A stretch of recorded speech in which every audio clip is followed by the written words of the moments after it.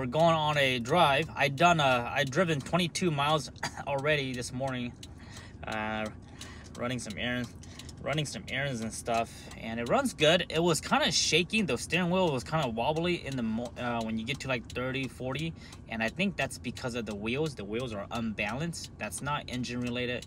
I went ahead and swapped the front wheels to the back and the back to the front, so I'm doing that drive now and see if it's better. If it is better, then the tires are probably unbalanced, because when I bought the tires and wheels, they were mounted together already, and they have a sticky weights, and I think those might have come off, or some of them are not properly balanced. And the guy that sold those to me, he said they've been sitting for about almost 6 months or so it hasn't been used. So no big deal, easy to fix. But we're driving now.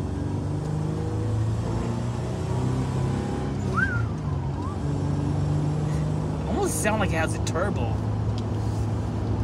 It almost sounds like a supercharger. So it's not shaking anymore. I don't feel that vibration no more. Yeah, the front end is not vibrating. So it means that my wheels just needs to be balanced. So I'm gonna take it to the shop this Monday and probably have them rebalance it. I'm gonna have them put the actual weights where you crimp it onto the wheels and it doesn't fall off, because those sticky plates weights, they're nice, but they do have a tendency to fall off. So we're gonna go for a quick drive. Drive's amazing, man. A lot of power. We're on fourth gear right now, doing 45 miles at 2200 RPM. Good Toyota. I checked the brake pads. The brake pads are kind of wearing out. They definitely need some replacement. So I'm gonna go buy some new brake pads, and I'm gonna do the brake pads, the upper ball joints, and the ball joint spacers, and the shocks all at once. So I don't want to start doing one thing at a time. I'll wait till I get all those parts in, and I'll knock the front end. The tie rods has been replaced already.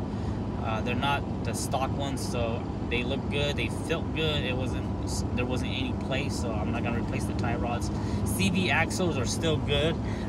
They're just a little bit dirty, but the boots aren't ripped or anything like that, so we're not gonna replace CV axle. Man, it feels good. Engine temperature is good. Oil pressure is good. Battery is good. I'm trying to burn off this gas too, because I think all this gas right here, the gas, the guy that I bought this from, I think he blew the head gasket last November, so it's already May, so 5, 6, 7, so it's been 7 months since this thing has been driven. So that gas in here is probably 6, 7 months old, so that's why I want to burn it off. Oh, we got to overpass this rig. We're going up some hills right now too, so this will be a good test. Now we are running 4, 5, 6 gears. This truck is factory 4, 5, 6. Doing 50 on a hill right now. Let me downshift to third gear.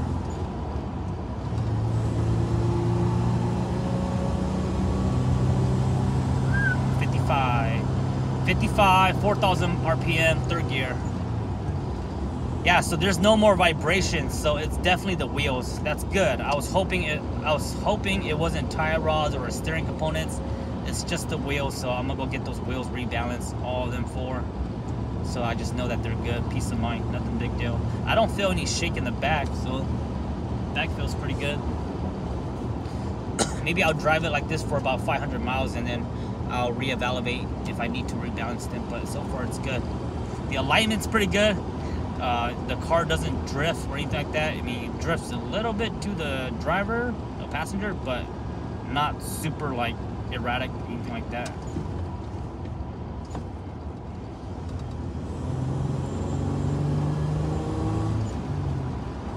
The exhaust sounds good too. It's not super quiet. It's not completely stock quiet. It does sound good though. The engine sounds good. It has that swirling noise, that whirling noise. It sounds like it just sounds like a turbine. I can't explain it. We're on 5th gear, doing 55 at 2,500 RPM. 2250 RPM. Man. So that's what I wanted to test. I wanted to test 60 miles per hour and see if there's any vibration. And right now there's no vibration. It feels really good.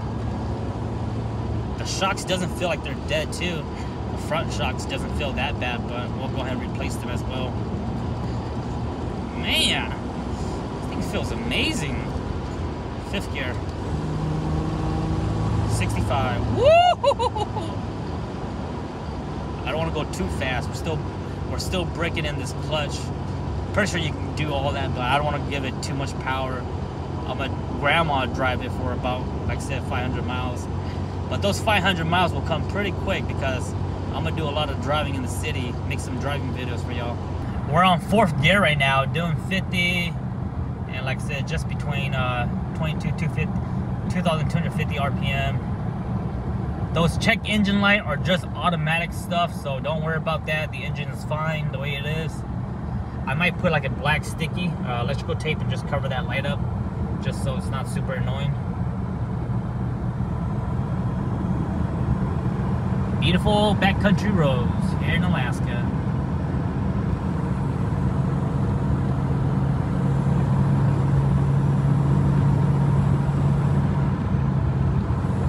I'm not sure if you guys can pick up the noise, the engine, but it sounds good.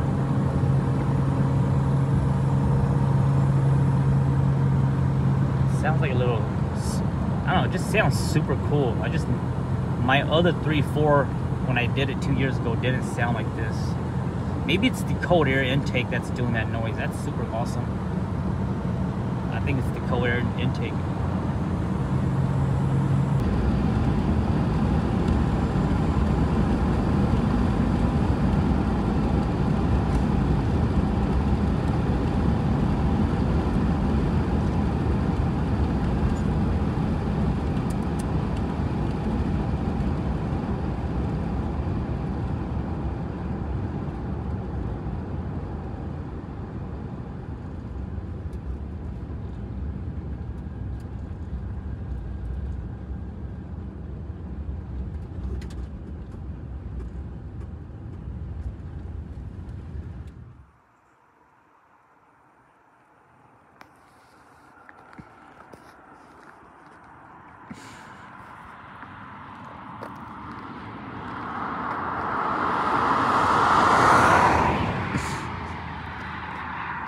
Give you guys a quick walk around. 1994 Toyota pickup. Stock height right now 33 inch by 10.5 15s BFG KO2s. All terrain. 5-speed. Manual doors, no sunroof. 8th and locking hubs. 3/4 swap.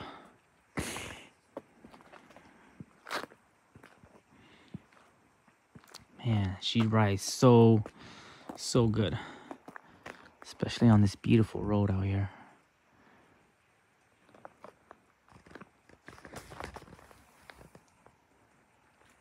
Brand new radiator. I need to build something to kind of protect it right there.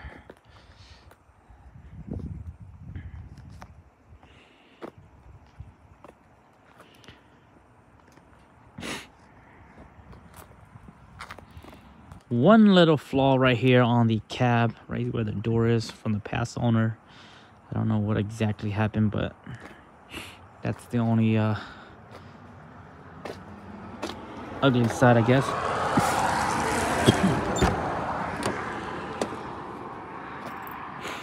There she is.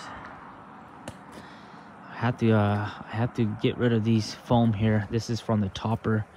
This is the little styrofoam that they put on just to dampen it. So you can use a blow dryer or a heat gun and it'll come off easily.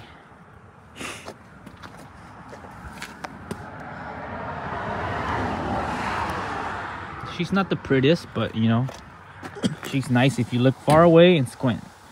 You know, a few scuff here and there. The past owner did went ahead and repaint this. He hired someone to repaint it, so. But the truck is originally red. It does need a new bumper. We're gonna do that hopefully this month. One little dent right here, but Nothing too crazy. The 94, they have the third brake lights, 94, 95. That's how you distinguish them really easy on the road.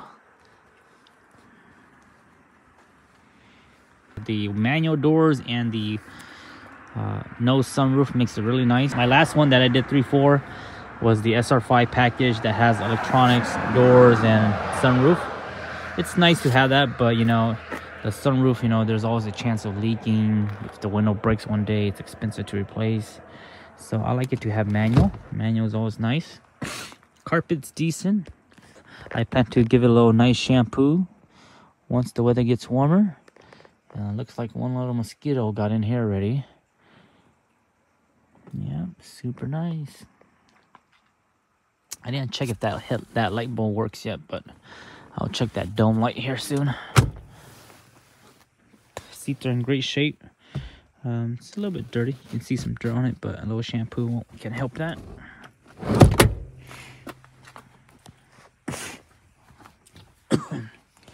Super nice. Nice dashboard. Windshield is typical Alaska windshield. Cup holder works. It is a 5-speed, 4-wheel drive.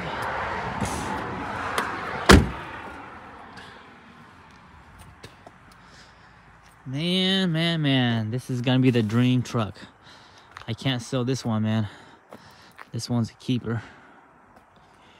The only reason why I sold my last green truck that I had 2 years ago, that was the cleanest pickup that I ever owned, and that one had more miles, my 93. That one I did a 3.4 swap, and the only reason why I sold it was because that's when I got my first son.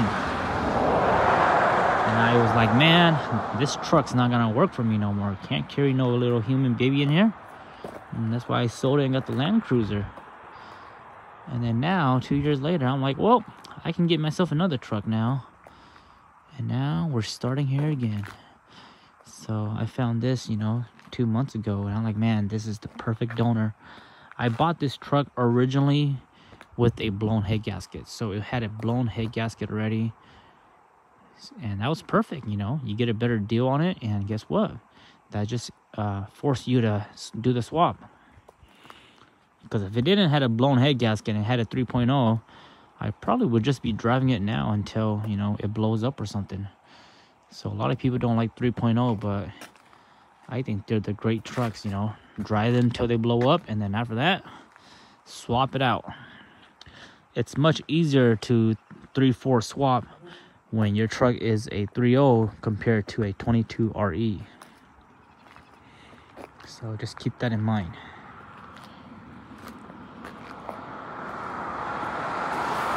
These are called the wing windows. Some trucks, they come with a full glass, and then this one here is divided into 2-piece, and we call it the wing window because when you open it, it just pops out like a little wing, kind of like a mirror. So let me show you guys that. I'm gonna go ahead and tint the windows as well. So we'll go ahead and tint these windows in the summertime. Little rip right here, but no big deal. I might get some tape and just tape it up.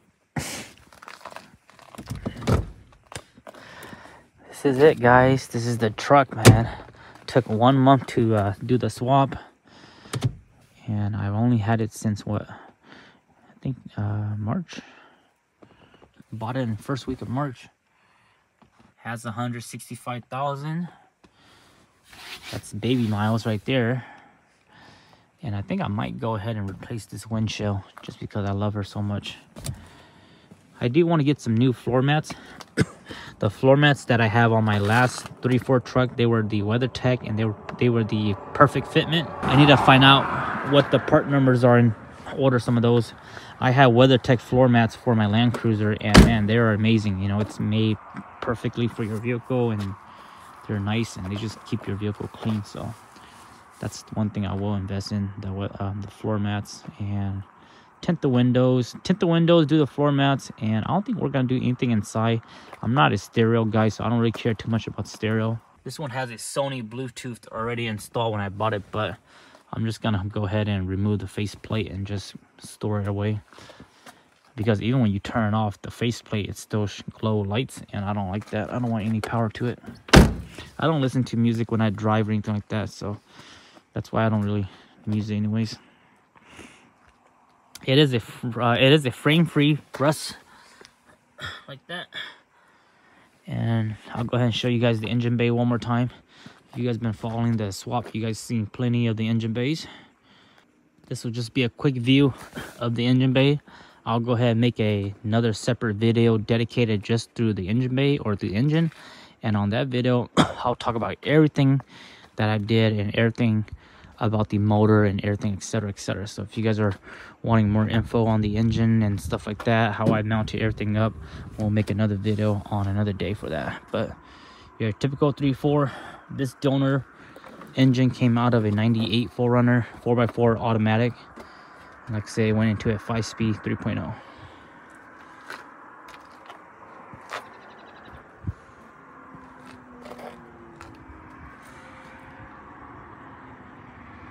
This is where the ECU is stored in this plastic box right here, waterproof. Well, fellas, that's gonna wrap up today's video. I hope you guys enjoy. We'll go ahead and make more videos discussing this truck here. I'll give you guys more reviews after our 500 miles, etc, etc. Thanks for watching, and follow the Instagram, NuttyNu_4x4.